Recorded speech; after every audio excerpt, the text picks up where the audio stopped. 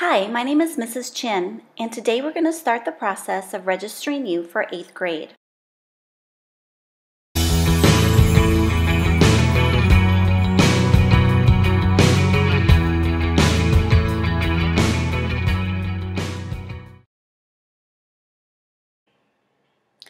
As you look at the card, notice it asks you to fill it out in blue or black ink.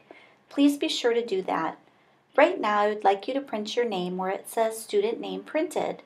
That way, if you should lose your card, we can be sure to get it back to you. Let's begin at looking at the right side of the card where it says 7th grade teachers only. Your teacher's signatures on this side of the card will indicate proper placement for English and Math. Be sure to have your English teacher sign it where it says English teacher signature required, and your Math teacher sign it where it says Math teacher signature required. That is all you need to do on this side of the card. Just like this year, you will have 8 periods in a day, and the year is divided into 2 semesters. The first half of the year and the second half of the school year. Your classes of English, Science, Social Studies, Math, and of course lunch will all be scheduled for you. They will last all year long. In addition to that, you will have 2 elective periods that you will need to choose electives to fill. With that in mind, let's take a look at the card and the electives from which you may choose. As you look at the card, the electives are found on the left-hand side. Notice there are several full-year elective classes from which you may choose and several long semester classes. This is why it is very important to read the course descriptions before making your choices. The course descriptions are found on the back of the card. Teachers will be hired based on the choices that you make on this card. That's why it is so important that you read the course descriptions and make your choices very carefully. Please be sure these are classes that you truly want to take next year. We are not able to change your elective choices once you have registered for them. Let's take a moment to look at the last few lines on the card where it says teacher signatures required. For super sports, you will need to see Mrs. Gore for a signature. For peer tutoring, you will need to see Mrs. Coulter for a signature. On the last line, it says that application and a signature are required.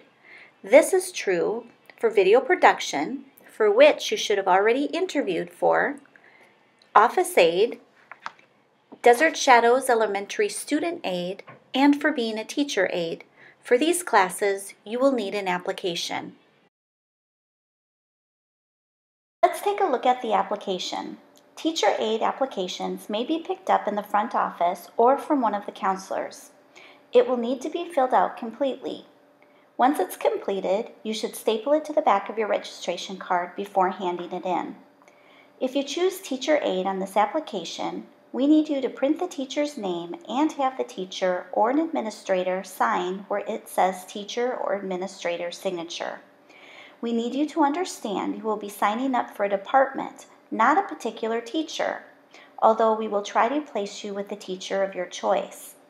Think carefully about the department for which you would like to aid. Then choose a teacher within that department, and we will try to get you with that teacher. Moving back to the card, look at the example here of choices that I might have made for classes. You will need to rank order your classes beginning with number 1 up to a possible number 4 if you choose all semester classes. In this example, I chose Showstoppers, which is a full year class, as my number 1 choice.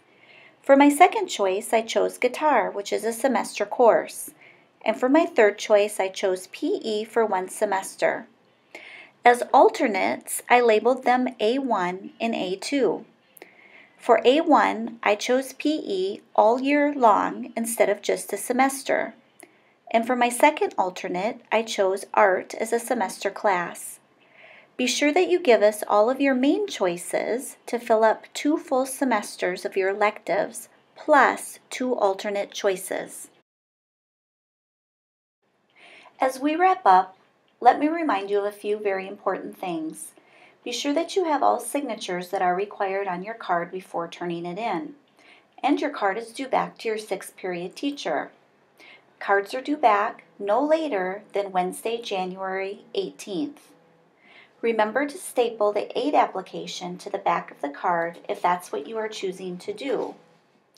Again, please make sure you have all your teacher's signatures that are required as well as a parent's signature on your card before turning it in.